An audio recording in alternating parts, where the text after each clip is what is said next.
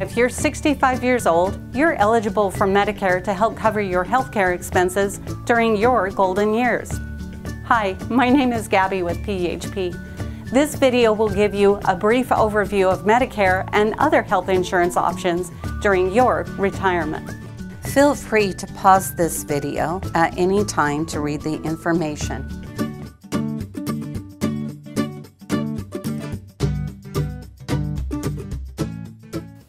Medicare is a national health insurance program for those age 65 and older and under age 65 with disabilities and with end-stage renal disease. It includes 4 parts: Medicare Part A, Medicare Part B, Medicare Part C, also known as Medicare Advantage plans, and Part D prescription drugs plans. There's also supplemental plans. Medicare Part A covers your inpatient hospital care, inpatient care in a skilled nursing facility, hospice care, and home health care. It's important to note that you have a deductible per benefit period before Medicare pays. Here's how it works.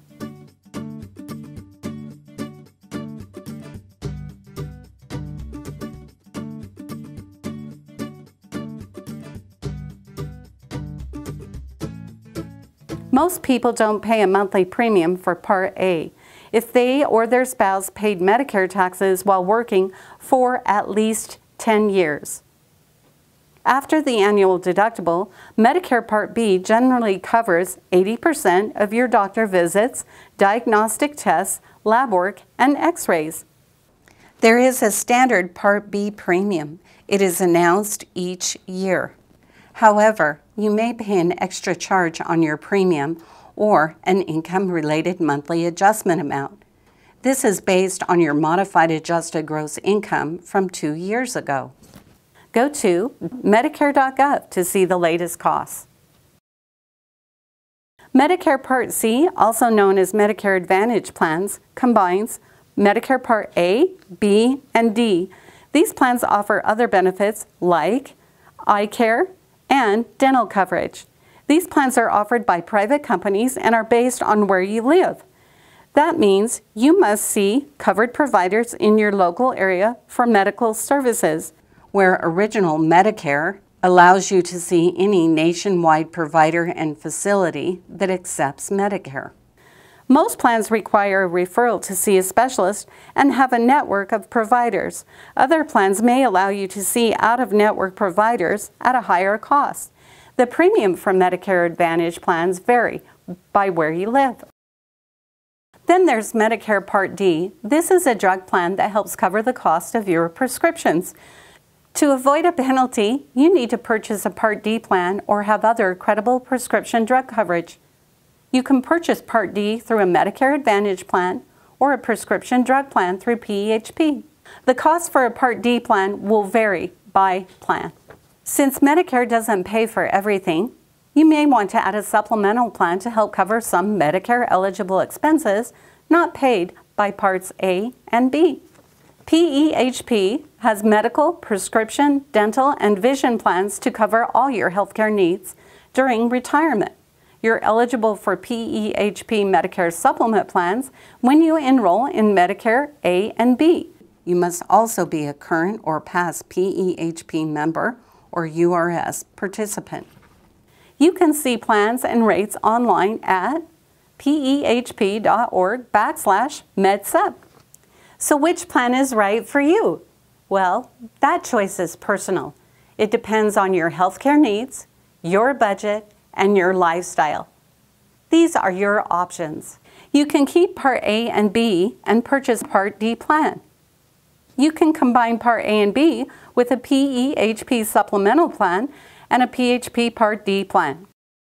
Or you can combine Part A and B with a Medicare Advantage plan that includes Part D.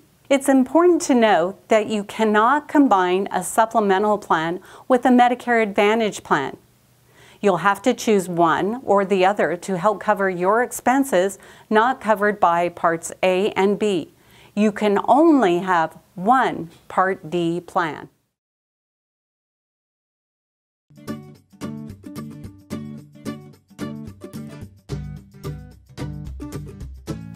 You can enroll in Medicare 3 months before age 65, the month you turn 65, or 3 months after you turn 65. You're automatically enrolled if you get Social Security benefits, are under age 65 and disabled, or if you have ALS.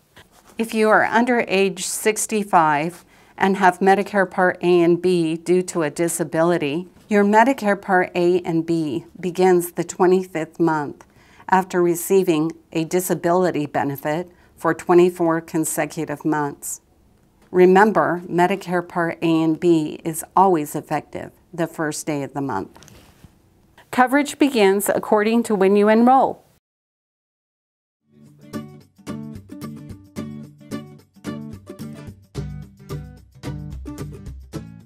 To enroll in Medicare, just go to the Social Security Administration website at ssa.gov. You don't need to re-enroll again. It's that simple.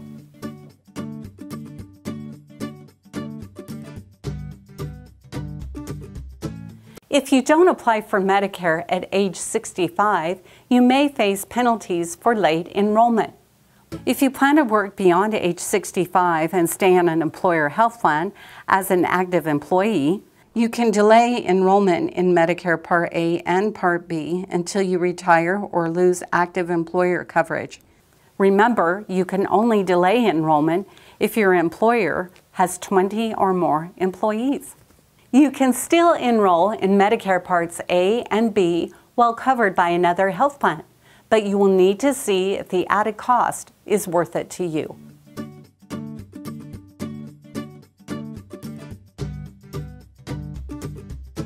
If you missed your initial enrollment period and don't qualify for special enrollment, you can still enroll during Medicare General Enrollment. Remember, Medicare Part A monthly premium may go up 10%.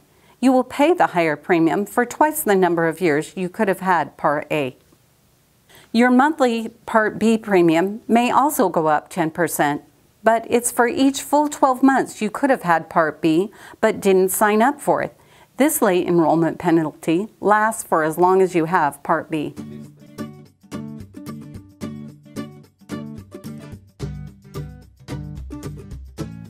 You can find doctors, hospitals, and other providers online at Medicare.gov. On this page, you'll also find where to get medical supplies and search for services or tests to see if Medicare covers it.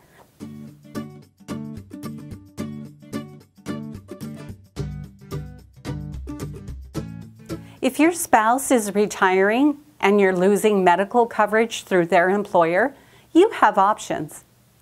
Ask if your spouse's employer offers early retiree coverage for you. You can enroll in COBRA coverage through the same employer. You can shop for a health plan through the marketplace at healthcare.gov. Thanks for watching this video. If you want more information about Medicare and PHP supplemental plans, join us at a free presentation. Visit our website to see the presentation schedule and to register. You'll also find frequently asked questions, publications, and other resources about Medicare.